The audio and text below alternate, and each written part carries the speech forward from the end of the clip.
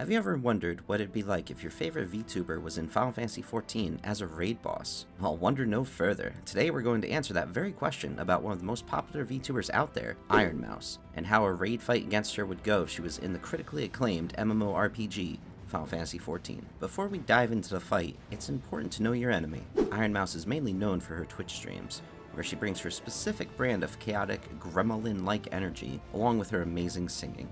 Some tidbits about her lore will be important to know going into this fight as well. She was originally an angel, but due to her wanting to find out who and what the creator of all things was, all of the angels were banished, except for Ironmouse. She was stuck in a box and stripped of her power, until one day a demon named Booby found her and released her. But in turn, Ironmouse was able to take Booby's power for her own, and become the Queen of Hell. After which, she again got bored, and decided to go to Earth to become a VTuber, where she has been ever since.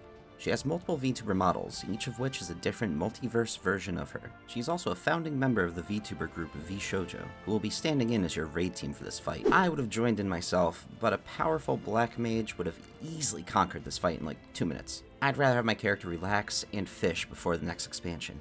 I've chosen each member's job for this fight based on just what I think would fit best for them. I know some of them play the game and use different jobs and such, so just think of this as me taking creative liberties with the choices. Your raid team will consist of 8 members from VShojo. The tanks will be Giga as a warrior, Kuro as a dark knight, the healers will be Matara-Khan as a sage, and Henya the genius as a scholar. Rounding out the DPS will be Apricot as a reaper, Haruka as a bard, Zentreya as a samurai, and Melody as a machinist. The remaining members of Michi, Hime, and Keisan will sit on the sidelines and cheer on their other members. Now that we know the team, it's time to venture down into the dark depths of hell, where its pink demon ruler awaits you. But before your raid team is even able to fight Ironmouse, you have to contend with her deity, the darkest, most evil and vicious deity you could imagine, Cinnamoroll.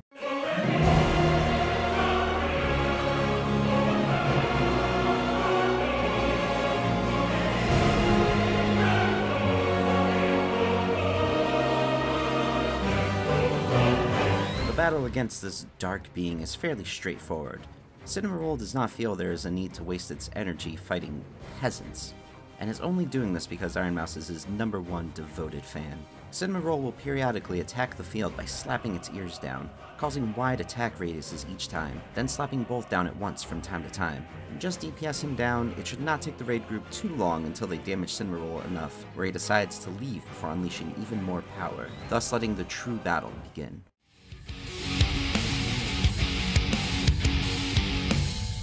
Ironmouse steps in when Cinnamoroll leaves, her rage only minimal to start. The fight begins with basic attacks and damage being thrown around from Ironmouse, until she starts to get annoyed at the fight. Once Ironmouse gets to 90% health, she decides it's a waste to spend her own energy in this fight, so she decides to have it handled by the former ruler of Hell, turned butler, Booby, who appears to assist Ironmouse. The key to this is to not interact with Booby at all. He feeds off of your attention, so if no one in the raid group does any damage or targets him, he will get bored quickly and pout before leaving the fight. This should be realized by the raid group since he does 0 damage in his attacks to anyone who is not targeting him. He will leave once Ironmouse is down to about 85% health. If you attack Booby, then he will continue to fight past 85% health until no one is targeting him or dealing him damage. If Booby stays on the field too long, him and Ironmouse will overpower the raid and it will be an instant wipe. Once Booby leaves, the battle will continue until Ironmouse gets down to 75% health, which will trigger her next major attack.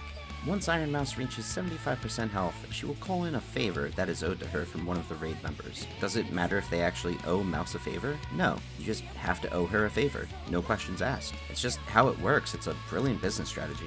The chosen player will proceed to attack their teammates at Ironmouse's request. This could be your tank, healer, or a DPS. The raid group should then split so part of the team can focus on dealing Ironmouse damage, while part of the raid group can focus on the chosen raid member and DPS them down, then healing them back once the favor has been paid in full, aka when their health hits 1%. Make sure to continue dealing damage to Ironmouse during this. Once your teammate is back to full health, proceed to continue dealing damage to Ironmouse until her next major attack, which will occur once she hits 60% of her health. For this attack, Ironmouse has her mod team appear and invert the raid group's balls. Mods, invert their balls! It does not matter if your character physically has balls or not, you will feel the pain of having them inverted, and the entire raid will drop to 1 HP remaining. While the raid group is stunned by the pain, Ironmouse will summon her multiverse counterparts in pairs of 2. The tanks need to split from Ironmouse, and one tank needs to handle both the multiverse counterparts. There will be 3 pairs in total you have to handle. The best scenario here is to split the entire raid in 2, with 2 DPS, 1 healer assisting the tank against the multiverse counterparts, and then the remaining 2 DPS and 1 healer assisting the tank against Ironmouse herself. Again, it is important to keep dealing Ironmouse damage as much as possible during the entire encounter. Prepare for a shift in the fight once the multiverse counterparts have been taken care of, because once Ironmouse gets to roughly 50% health, she will start to sing.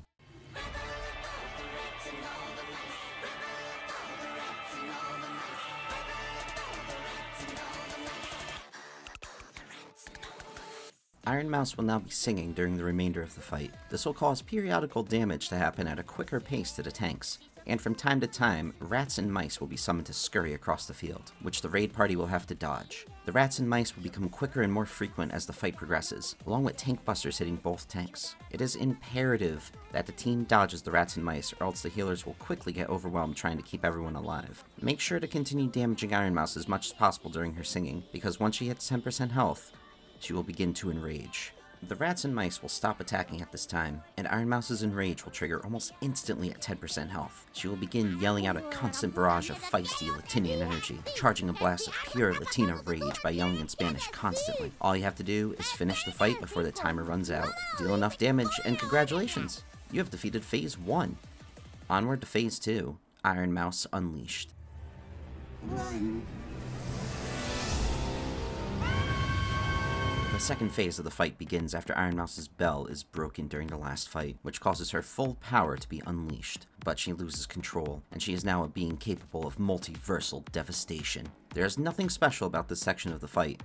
You just need to deal enough damage to Ironmouse and survive. You will notice that your raid group is barely dealing any damage to her. She is seemingly unstoppable at this point. Once she gets to about 98% health, she will charge a strong blast and fire at the raid group. But before it hits, Booby returns along with his angelic counterpart, blocking the attack for the raid group. He knows what Ironmouse is capable of when she's unleashed like this, so him and his angel form will hold back the blast until an opening is made where they can rush in and put another bell on her.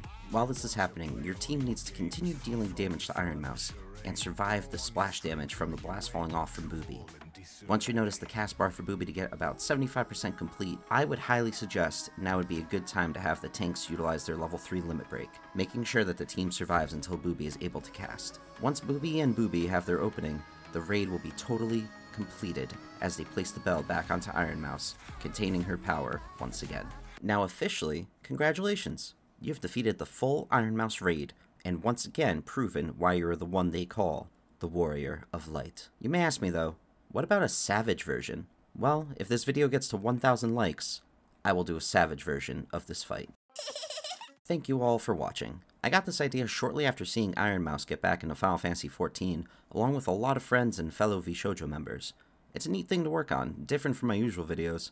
And hey, if this does really well, maybe I can turn other VTubers into raids for Final Fantasy XIV. If that's something you'd like to see in the future, let me know in the comments, along with some VTubers you'd like to see. If you want to see more updates and interact with myself and the community some more too, there's a link to our Discord server below. And I also stream over on Twitch at Jack_Shippo, same as on YouTube, which is also linked below. And subscribe here too, clicking my little face here. Until next time, be strong, stay safe, and keep kicking ass. Later.